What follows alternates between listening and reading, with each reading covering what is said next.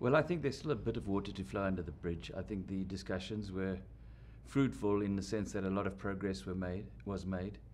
A lot of detail is being worked out, and we made a lot of progress in that regard this week. So when it comes to governance structures, the overall principle is that we want to provide fair opportunities to all members based on merit rather than necessarily on membership status. So the detail that we're working through is, who sits on the committees? What is the committee structure? How will the committees report into the board? Who will sit on the board? And what will the voting rights be? Will the associate members retain the current position where they don't really get an effective vote, or will they have an equal vote? How will decisions be passed? Will it be by a simple majority or by a 2/3 majority? This is the kind of detail that is being worked through at the moment, and hopefully before the October meetings, the working group, or the steering group that is charged with looking at all that detail, will have had another opportunity to meet, so that by October we're pretty confident that we could have a constitution before the board that hopefully they'll be able to sign off on. Well, I think the encouraging thing, again, there's a lot of work still to be done on the detail. But the encouraging thing is that all members seem to acknowledge that something needs to be done, that we need to put in place more meaningful cricket competition structures. And again, they should be based on providing all members a fair opportunity to progress to the highest level. It's impossible for everyone to play against everyone in a first division of Test cricket. It's just impossible for India to play everyone like people are expecting in the past. So we're working through the detail. Do we need 2 divisions? If we do need 2 divisions, how many in each division as far as Test cricket is concerned? What will the ODI cricket league structure look like? What will a T20 structure league look like if we have one? So this is all detail that, and then once we almost agree the principles, we then have to say, well, will that work? Does it fit in the calendar? Will it fit with the World T20 domestic competitions that are springing up all over the place? Because we don't necessarily want to be competing with ourselves. And then the third element is the funding of it all. It's no good saying we're going to have a second division of Test cricket and then find that those Test series are uneconomical and everyone loses money and we're worse off than before. So we need to work and see if we need to prepare the calendars, make sure that the various options that are being discussed, which one fits in best, and then secondly, we need to find a funding model that ensures that no one is worse off than before. So we need to do a lot of evaluations on the different structures. It's sometimes difficult, but I'm sure that we've got enough expertise to determine the value of these different competition structures that people are talking about. So to progress the detail, again, we would like to make progress so that come the October meetings we can make some firmer decisions. And to that end, the members are going to get together again, probably more like in September, once we've worked out the detail and put some indicative calendars together, and come together, whether it's the chief executives and their chairman. That'll depend on the members. But essentially, it's the members. It's bilateral cricket we're talking about. The members need to determine what they think will provide more value, more context, better value for the fans. It came up for discussion. I think in principle the board supported the possibility of at least holding a further World T20, additional World T20, at least in 2018.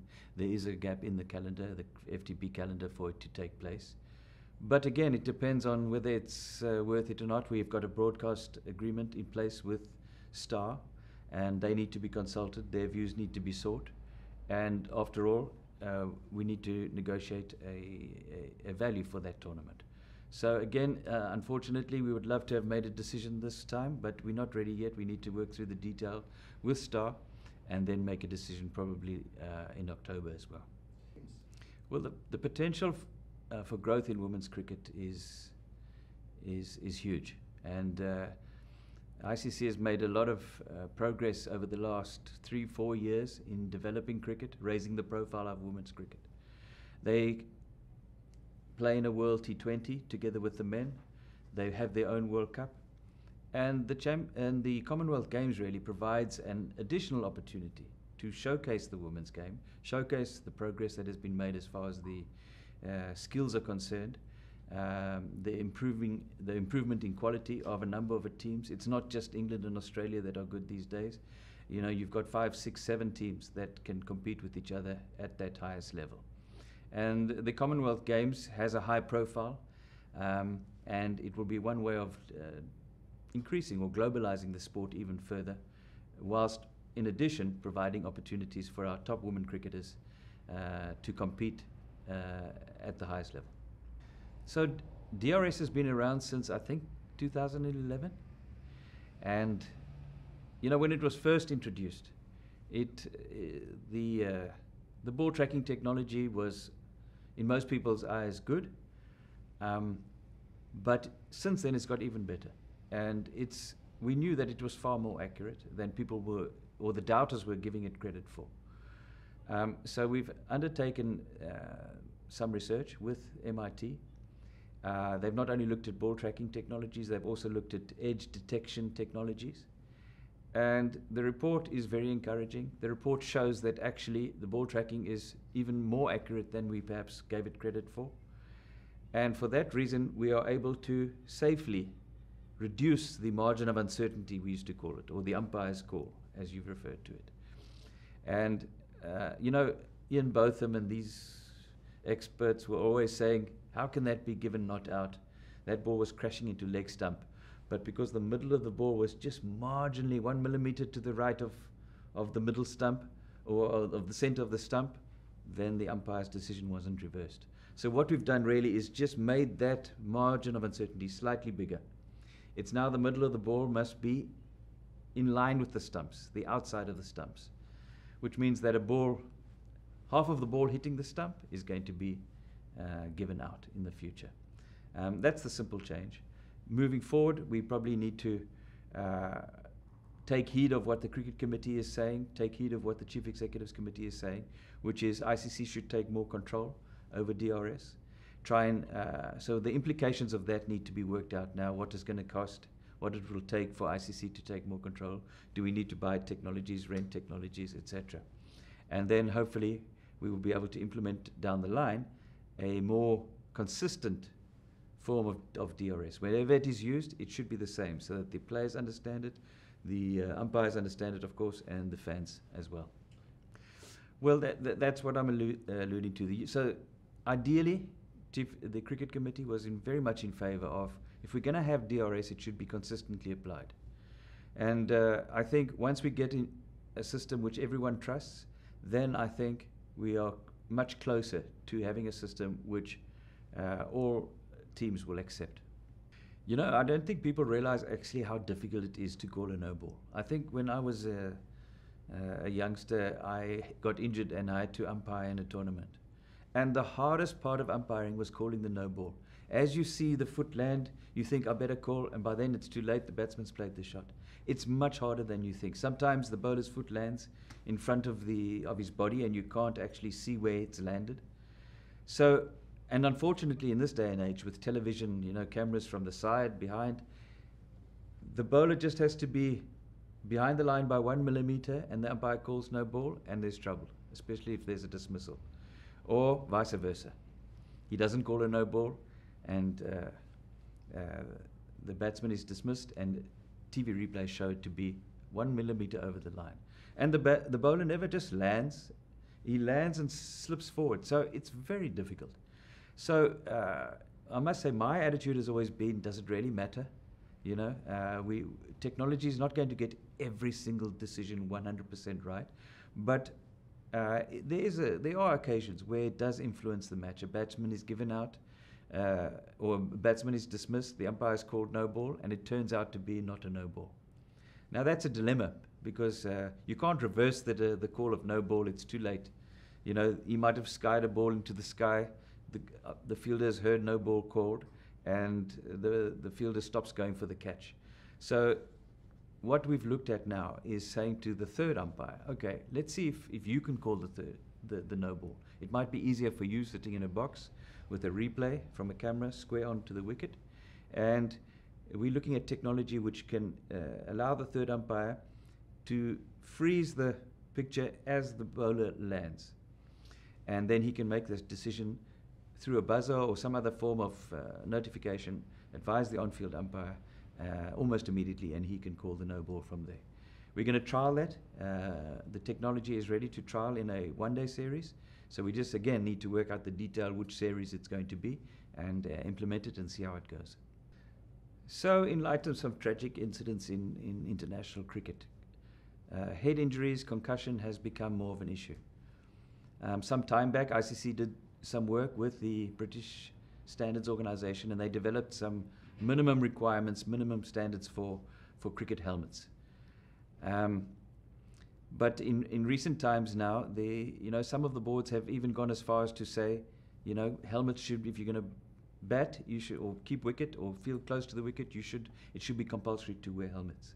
At international level, I think the cricket committee and the board also felt that, hold on, a player is still good enough playing at that level to decide whether he wants to wear a helmet in the first place.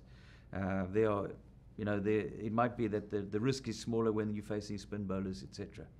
So it was decided not necessarily to make it mandatory for a wicketkeeper or batsman to wear a helmet, but that if he did, then I think our duty is to make sure that he's not under any misapprehensions, that if he goes out to bat with the helmet on, he should be at least reasonably secure that it's going to protect him like it should. And therefore we said, if he's going to wear a helmet, he should wear one that complies with these standards. How do we implement that? Do we tell him, hold on, you can't come into bat with that helmet, you need to go off? I think in a test match, a one-day match, you can imagine the furor that would cause. So what we'll do is just treat it like any other piece of clothing and equipment. If it breaches the regulations, then we can impose sanctions after that. And in the case of that, if you come in to bat with the bat that's got too many stickers on it, normally the umpire or the match referee will impose a warning, and then only later, if you repeat the offence again, then fines and sanctions come into play.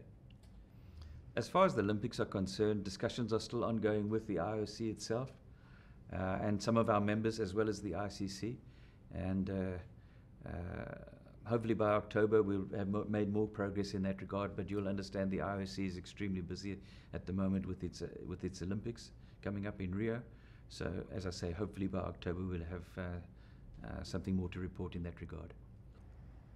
I think the whole mood of the membership has changed. Going back to Melbourne, then even to the Caribbean last year, a lot of the membership were concerned at the changes that had been made, and that they felt that too much authority, too much power had been vested in two or three countries. So I think the progress that has been made now under the leadership of Shashank Manohar in addressing those decisions, reviewing those decisions, has given the members a lot of heart, and I think they've taken they've taken confidence from the fact that it's not just hot wind, it's not just talk, that progress is being made along these lines, that, hold on, we are implementing or looking at introducing structures, processes, cricket structures that will provide equal and fair opportunities to all, based more on merit than on, how much you are worth as far as a member is concerned. So I think the mood was really good, and the people have gone away much happier than they were 12 months ago. Sometimes we talk about cricket only at the highest level, but we've got 105 members, and our strategy is to be more targeted in our approach. So we've identified, a number of teams with either they've got the playing potential, they've got the number, they've got a cricket culture in their country, and we've identified that those countries could, with proper investment, improve themselves so that they are competing at the highest level. And in particular, I'm referring to countries like USA and Nepal, who perhaps haven't got the structure in place that they do need to progress. And for that reason, we'll be sending delegations to the US, to Nepal, to again progress the introduction of a better infrastructure, so that cricket in those countries who have got the potential will progress much quicker than they had done before. I think the decision to hold the annual conference in Edinburgh was a really good one. First of all, it emphasizes that we're not only talking about the full members, that there are other members out there that have got the potential to progress and get even better. Scotland has never hosted an ICC conference, or in fact has never hosted any kind of ICC meeting before. There's been a few tournaments, but they've never hosted administrators. And I think, just looking around, everyone seemed to thoroughly enjoy their trip to Edinburgh, very historical city. People who perhaps weren't whiskey drinkers, a few have been converted.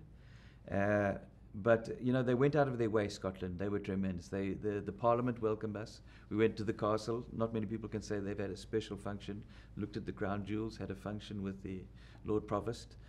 So we were very fortunate, and then finished off with an annual dinner where Rory Bremner was tremendous.